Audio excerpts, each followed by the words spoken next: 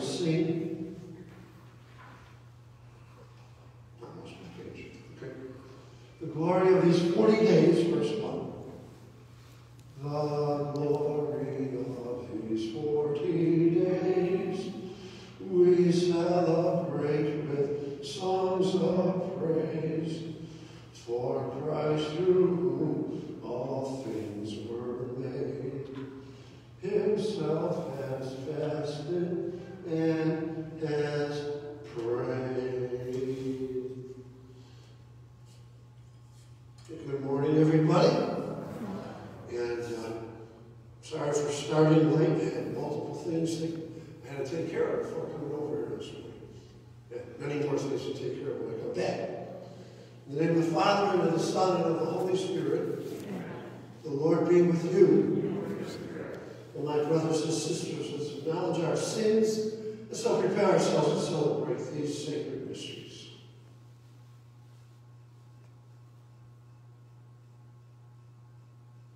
I confess, Almighty God, and to you, my brothers and sisters, that I have greatly sinned in my thoughts and in my words, and what I have done, and what I have failed to do, through my fault, through my most grievous fault. Therefore, I ask the Blessed Mary, ever Virgin, all the angels and saints, and you, my brothers and sisters, to pray for me to the Lord our God. And may Almighty God have mercy on us, forgive us our sins, and bring us to life everlasting. Amen. Lord have mercy. Lord have mercy. Christ have mercy. Lord have mercy. Let us pray. Prompt our actions within your inspiration, we pray, O Lord, and further them with your constant help, that all that we may do may always begin from you and be by you be brought to completion. Through our Lord Jesus Christ, your Son, who lives and reigns with you in the Holy Spirit, one God forever and ever. Amen.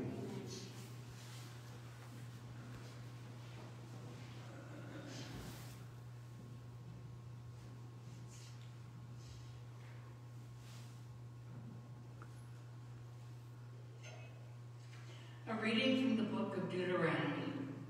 Moses said to the people, "Today I set before you life and prosperity, death and doom. If you obey the commandments of the Lord your God, which I enjoin on you today, loving him, and walking in his ways, and keeping his commandments, statutes, and decrees, you will live and grow numerous, and the Lord your God will bless you in the land you are entering to occupy. If, however, you turn away your hearts and will not listen, but are led astray, and adore and serve other gods, I tell you now that you will certainly perish. You will not have a long life on the land that you are crossing the Jordan to enter and occupy. I call heaven and earth today to witness against you. I have set before you life and death, the blessing and the curse. Choose life then, that you and your descendants may live, by the loving Lord your God, heeding his voice and holding fast to him. For that will mean life for you, a long life for you, to live on the land that the Lord swore he would give to your fathers, Abraham, Isaac, and Jacob. The word of the Lord. Blessed are they who hope in the Lord. Blessed are they who hope in the Lord. Blessed the man who follows not the counsel of the wicked, nor walks in the ways of sinners, nor sits in the company of the insolent, but delights in the law of the Lord, and meditates on his law day and night. Blessed are they who hope in the Lord. He is like a tree planted near running water, that yields its fruit in due season, and whose leaves never fade. Whatever he does prospers. Blessed are they who hope in the Lord. Not so the wicked, not so. They are like chaff, which the wind drives away. For the Lord watches over the way of the just, but the way of the wicked vanishes. Blessed are they who hope in the Lord.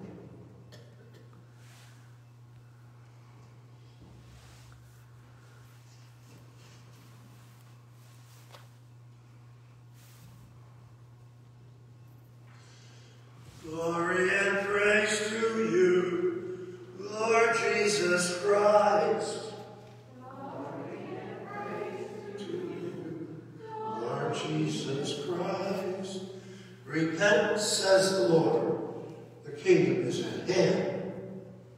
Glory and praise to you, Lord Jesus Christ. The Lord be with you. A reading from the Holy Gospel according to Luke. And Jesus said to his disciples, the Son of Man must suffer greatly and be rejected by the elders and chief priests and the scribes, and be killed, and on the third day be raised. Then he said to all, if anyone wishes to come after me, he must deny his very self, take up his cross and follow me. Whoever wishes to save his life will lose it, but whoever loses his life for my sake will save it. What profit is there for one to gain the whole world and yet lose or forfeit himself? The Gospel of the Lord.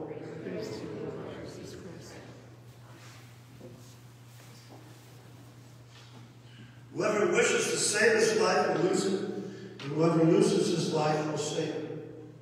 But we lose our life by admitting that we are not the source of our life, that we give up on our own willfulness, and we strive to do and listen to the will of the Lord, and that will save our life. So that is that time of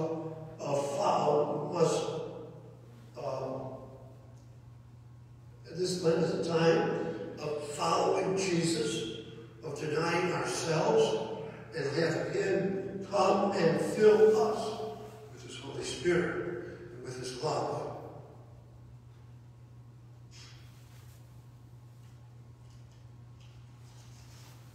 And now, gathered as one people, let us ask God to hear the prayers we bring before him, that the Lord may inspire men and women to choose to follow Christ through vocations to the ordained and consecrated life.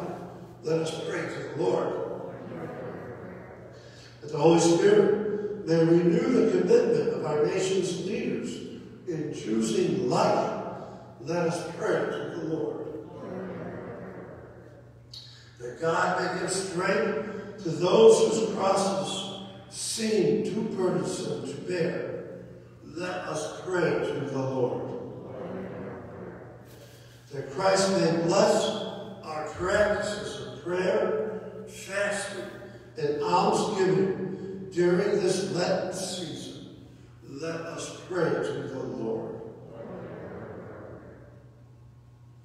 For those who will lose their life this day, may they have eternal life in the Lord. Let us pray to the Lord. And for all who have died from COVID-19, let us pray to the Lord. God of life, hear our prayers and answer them according to your will. We ask this through Christ our Lord.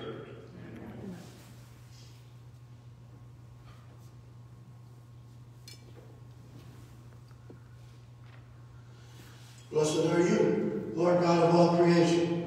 Through your goodness we have this bread to offer, which earth has given and human hands have made, to become for us the bread of life. Blessed be God forever.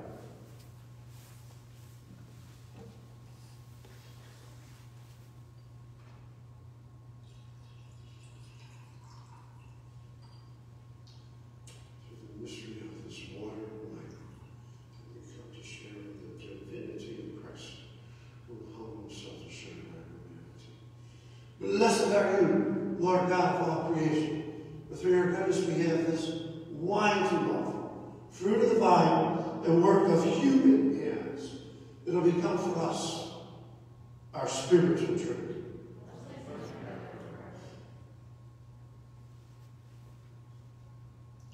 Lord, wash away my iniquities. Cleanse me from my sins. And pray, brothers and sisters, my sacrifice and yours may be acceptable to God the Almighty Father. Praise the Lord, physically, our last church.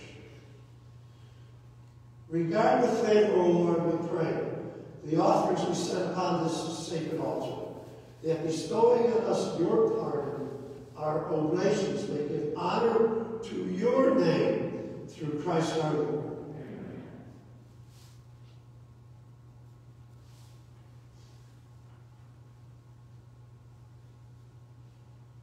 The Lord be with you.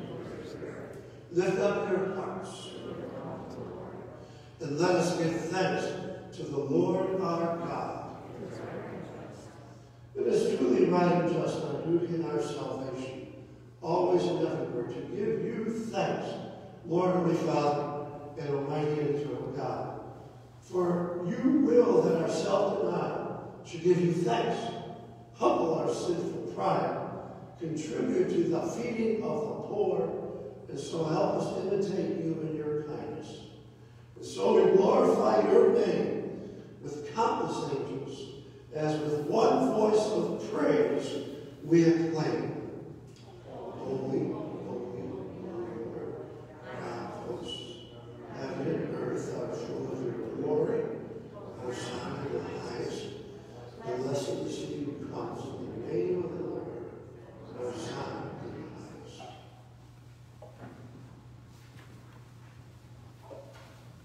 You are indeed holy, O Lord, the fountain of all holiness. Make holy, therefore, these gifts, we pray, by sending down your Spirit upon them like the dewfall, so that they may become for us the body and blood of our Lord Jesus Christ. At the time he was betrayed and entered willingly into his passion, he took bread and giving thanks, broke it, and gave it to his disciples, saying, "Take this, all of you, and eat of it, for this is my body, which will be given up for you."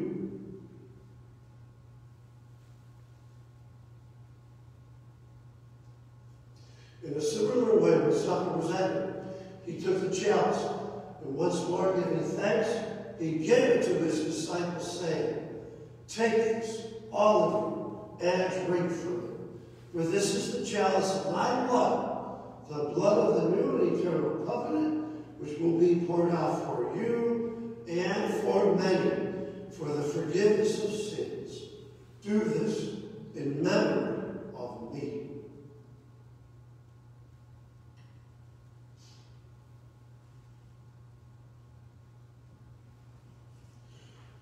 The mystery of faith. Save us, Savior of the world. For by your cross and resurrection, you have set us free. Therefore, as we celebrate the memorial of his death and resurrection, we offer you, Lord, the bread of life and the chalice of salvation, giving thanks that you've held us worthy to be in your presence and minister to you. Humbly we pray that partaking of the body and blood of Christ, that we may be gathered into one by the Holy Spirit. Remember, Lord, your church spread throughout the world, and bring her to the fullness of charity, together with Francis, our Pope, Blaise, our Bishop, and his auxiliary bishops, and all the clergy.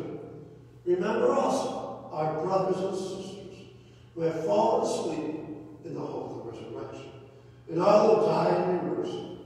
Welcome them into the light of your face. Have mercy on us all, we pray. And with the Blessed Virgin Mary, Mother of God, Blessed Joseph, her spouse, with the blessed apostles, St. Catherine of Alexandria, and all the saints who have pleased you throughout the ages, that we may merit to be co-heirs to eternal life, and praise and glorify you through your Son, Jesus Christ. Through him, with him, and in him, O God, Almighty Father, in the unity of the Holy Spirit, all glory and honor is yours forever and ever. Amen. Then let us pray for the coming of the kingdom in the words that Jesus gave us. Our Father, who art in heaven, Hallowed be thy name. Thy kingdom come. Thy will be done on earth as it is in heaven. Give us this day our daily bread, and forgive us our trespasses, as we forgive those who trespass against us. And lead us not into temptation, but deliver us from evil. Deliver us, Lord, from every evil. Graciously grant peace in our days, that by the help of your mercy we may be always free from sin and safe from all distress, as we await the blessed hope and coming of our Savior, Jesus Christ.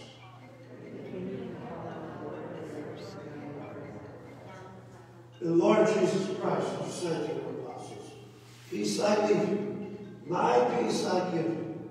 Look not on our sins, but on the faith of your church, and graciously grant her peace and unity in accordance with your will, who live and reign forever and ever. The peace of the Lord be with you always. And let us offer each other a sign of Christ's peace.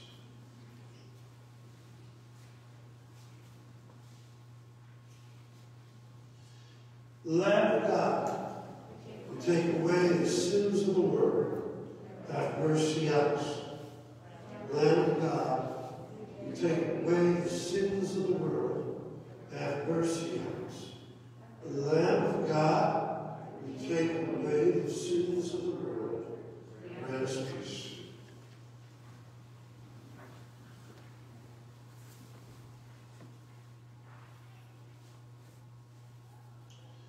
Behold the Lamb of God.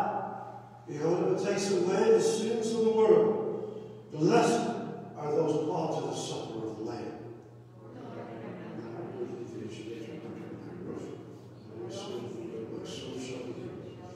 May the body and blood of Christ keep us safe in eternal life. Amen.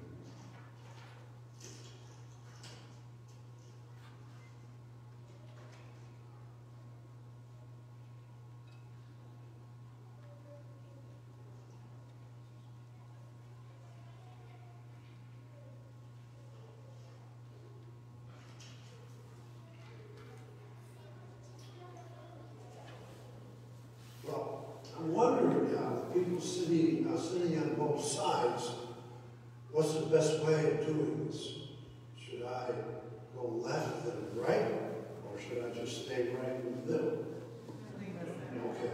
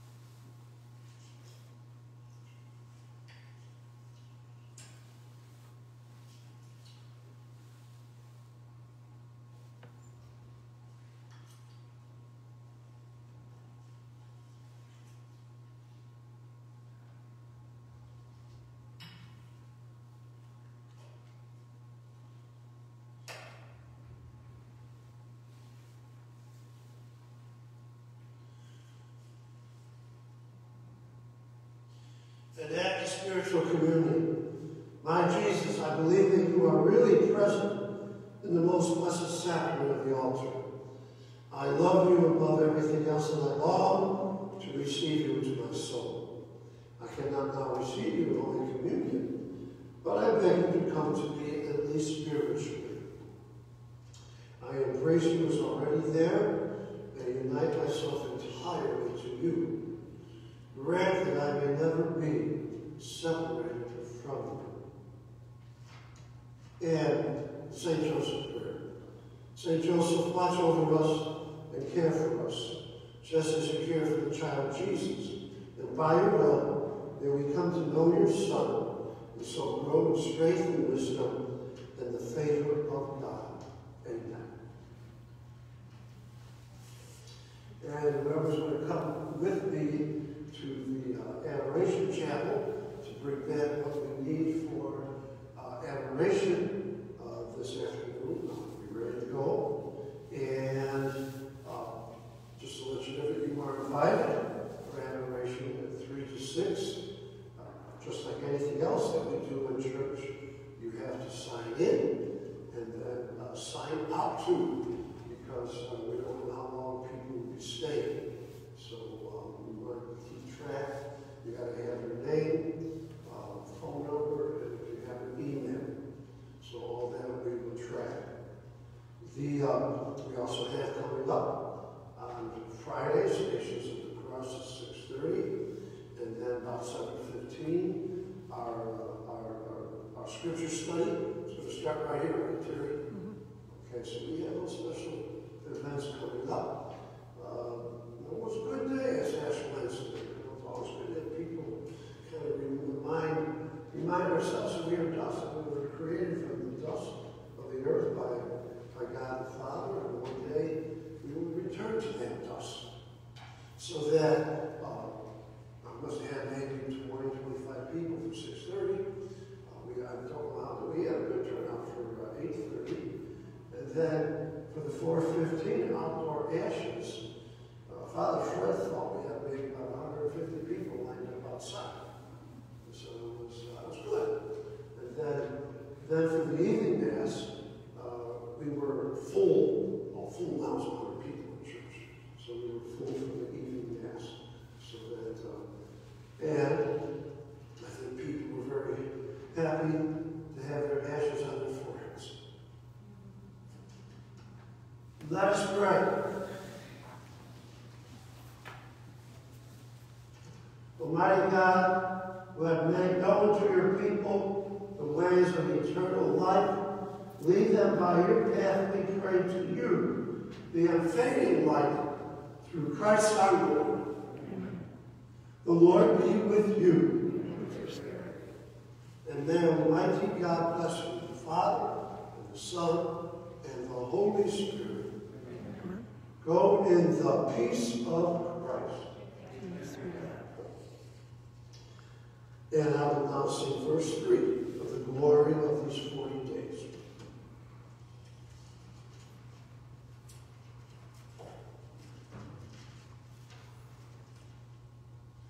So Daniel drank